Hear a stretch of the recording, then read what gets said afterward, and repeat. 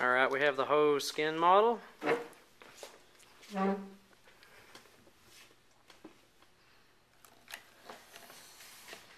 Alright, so parts of the skin model having to do with the sense of touch. First off, the easiest to locate are these large gray globules located down here in the hypodermis. These large gray globs are called the lamellated corpuscles. Next, we have this white wrap that's around the hair. It's white nerve wrap. This is the root hair plexus, and it's a series of nerves that wrap around every single one of your hair follicles to give each of your hairs sensory ability.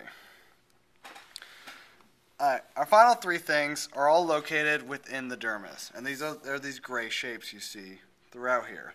So let's look at each one individually. The first one we have is the bulbs of Krauss. You can see the bulbs of Krauss, and this one exemplifies it. It's a circular shape, and with this one in particular, you can see how it has this white nerve coming out of the bottom of it, making it look like a balloon just floating there. You see the same thing up here. It's a roughly oval shape with a nerve coming out of it, making it look like a balloon. Next is the organ of Ruffini. Organ of Ruffini, a good one you can see is right here. It's a very flat, kind of rounded on the top, gray shape, with the nerve coming out of the bottom of it, makes it look like a mushroom. So this shape right here is the organ of Ruffini.